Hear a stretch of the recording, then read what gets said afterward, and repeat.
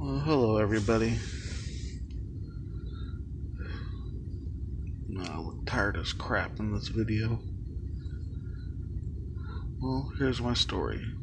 I started trucking back in June. I went to school. At the time, I was happily married to my wife, and as I was going to school,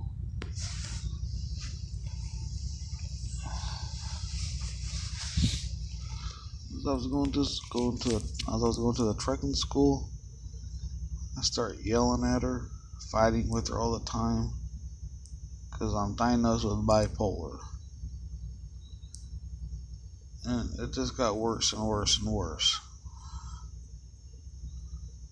It's gotten to the point where we fight almost all the time. And I just don't know what to do. I just want people to understand that just don't take it out on your wife or girlfriends. They're innocent people.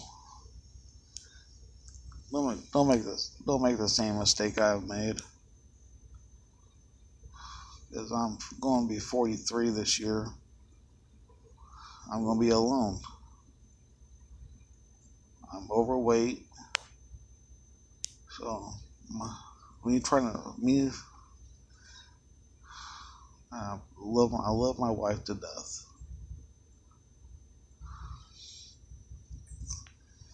I just don't know what the future is going to hold. We're having our problems. Well, we said we're going to work on them. Hopefully, we're able to.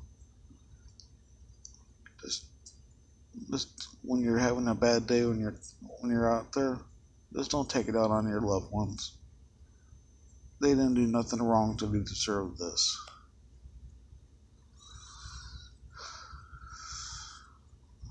I just needed somebody to talk to. This is about the only way I was able to talk to somebody.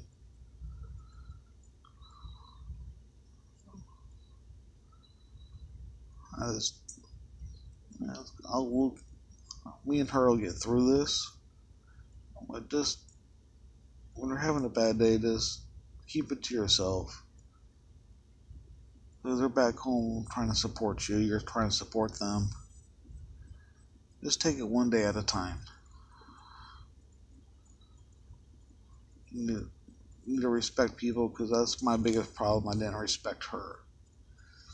Because every time she was going out, I kept calling her, blowing up her phone. That didn't give her space. They need their space. Because I also kept, every time she asked me to not call her for a while, I just kept on calling. I didn't listen to her at all. Didn't respect her. I was only thinking about me and not her feelings. And that's not the way to do it. So I'm working on my problems. I'm sure me and her will get through this. Well, talk to y'all later. Bye.